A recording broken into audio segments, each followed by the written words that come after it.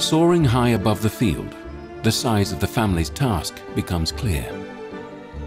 Their crop is packed tightly into an area larger than a football pitch.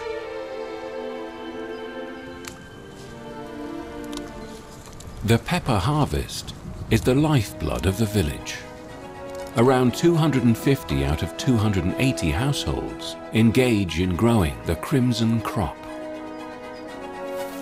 The Jablanica district produces 60,000 tons of peppers a year. It's the key ingredient in the nation's favorite condiment, ajvar, a pepper puree ever present in Serbian pantries.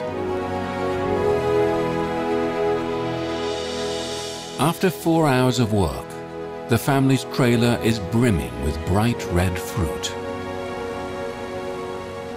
Now it's time to dry them.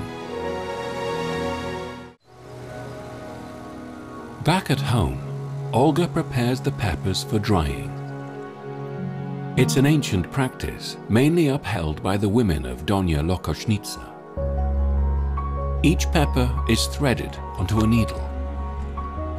Sigurno je teže brati. It's certainly harder to pick as a family business compared to big companies.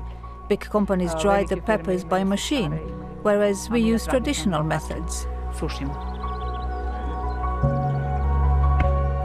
The needles are tied together on a rope and then hung from the external walls of the house.